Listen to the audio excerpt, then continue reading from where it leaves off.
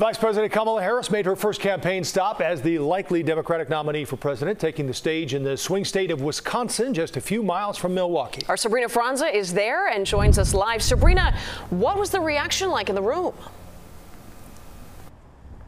Joe Marie, supporters of the vice president said this is the first time they felt hope since former President Barack Obama was the Democratic nominee. And Vice President Kamala Harris wasted no time distinguishing herself from former President Donald Trump. As a prosecutor, I specialized in cases involving sexual abuse.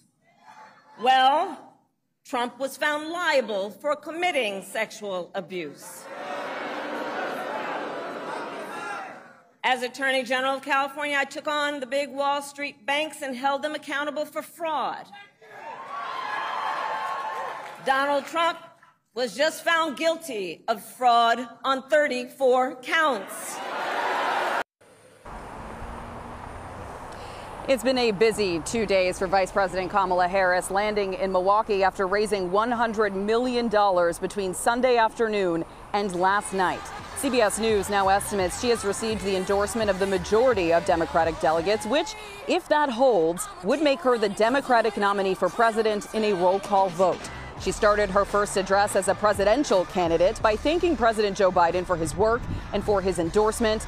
Then she touched on some of the Democrats' key policy objectives, supporting union workers, providing health care and paid family leave to all Americans, passing legislation that would reinforce reproductive freedom and establish universal background checks for those looking to purchase a firearm. We spoke with Wisconsin voters in the swing state who came to support her.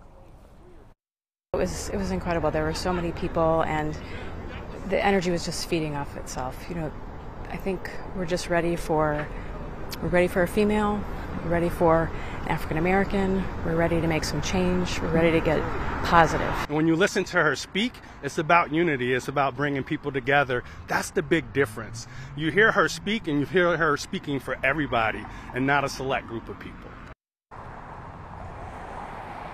Security was incredibly tight here outside of Milwaukee. The Harris campaign telling us that this was the largest campaign event they have ever hosted. Around 3,000 people here in attendance. Joe, Marie. Thanks, Sabrina.